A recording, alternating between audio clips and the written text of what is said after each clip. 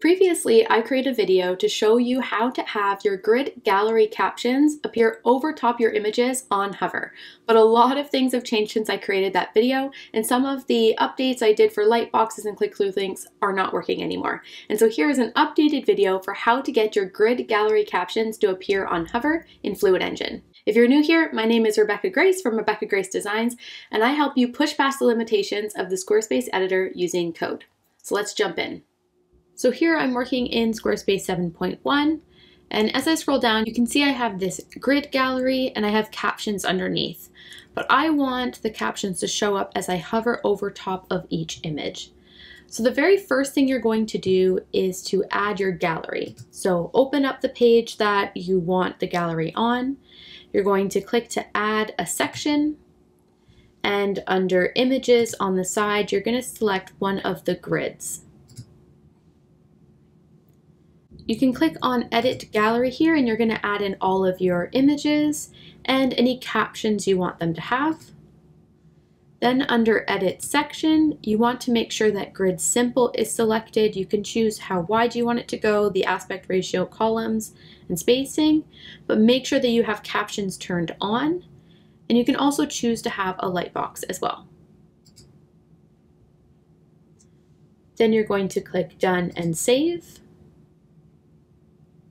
And now we need to add your code, your CSS, in order to get these to work on Hover.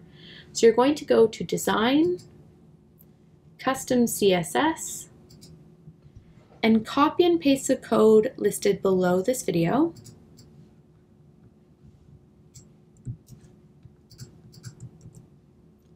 And click Save.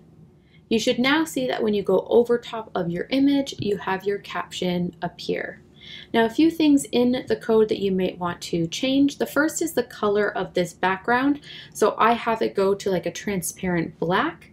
That is set right here. It's called the overlay color. So this is an RGB code, and then the A is for alpha, or this last number here, which sets the opacity. So 000 stands for black, and then 0.4 is how see-through I want. The more see-through you want it, the closer you're going to get to 0. So if I have it as 0, you're not going to see any. And the more opaque you want it, the closer you want to be to 1. So now this one's just going to be solid black. So you can set the color as well as the opacity of that color. Then down here is going to be the spacing of this text. So I have it centered vertically and horizontally. If I want it at the top, I'm going to choose Flex Start. And if I want it at the bottom, I'm going to choose Flex End.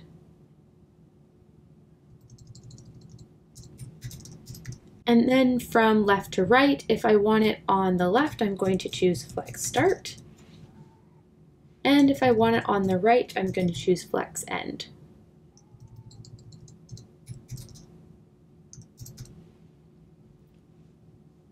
Then you can also set the size and the color of that caption. If you have a really large caption like this, you'll see it goes right to the end. You may choose to add in some padding. So in this section, you can use padding, say 1 VW for instance, and it will add some padding around it so that it doesn't go outside of that. Now, if you have a super large caption that is going to spill outside the image, unfortunately, there's not much you can do about that because it has to try and fit it in. And so make sure that the captions you're using fit well on your image. I wouldn't suggest having a huge caption here. The last thing you may want to add is a lightbox. So if you have a lightbox turned on, then there's a little bit of extra code you'll need to have in order for the lightbox to continue working. So you're going to copy and paste the code listed below this video for the lightbox, and then click Save. And there's nothing inside of here you should have to change, but now you'll see that I have that magnifying glass pop up, and so I can still use my lightbox here. Now, what about click-through links? Like, hey, I have click-through links, but they no longer work. The first thing you need to know is you cannot have a click-through link and a lightbox at the same time. They're both click events, and so you can't have more than one click event happening at once. So if your lightbox isn't working, it's possibly because you have a link set on your image, and so that's preventing your lightbox from working.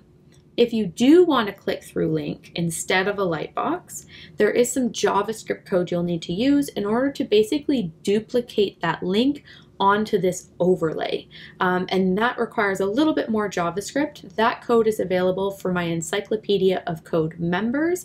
And so I'll provide a link above here where you can learn more about how you can get access. Alternatively, you can turn this caption into a link. So if I didn't want a Lightbox, but I want to click through link, then what I'm going to do is come inside this page. I'm going to turn my Lightbox off, and I'm going to edit my gallery. So instead of putting the link in here, you're going to use this caption as the link. So you're going to do something like this, where you have an open link tag. So in code, a link is an A. And then I have the actual link itself and a closing link tag. And in between that, you can put the text that you want to turn into a link. So this is a caption. When they click on that, it will now go to this link. So once you're happy with it, you can close and save. And now you should see when you hover over top, this has become a link. You can see the pointer. And when I click on that, it will take me to my link. You'll notice that it is a bit of a gray. That's because that's the color the links are on this site. So what you can do is add a little bit more CSS to the bottom that has gallery caption A and then the color of that link, and you'll see it's now white. You should now see your captions appear as you hover over top the image. If you like this tutorial, check out my Squarespace CSS playlist where you can see a ton more effects that you can do in Squarespace using code.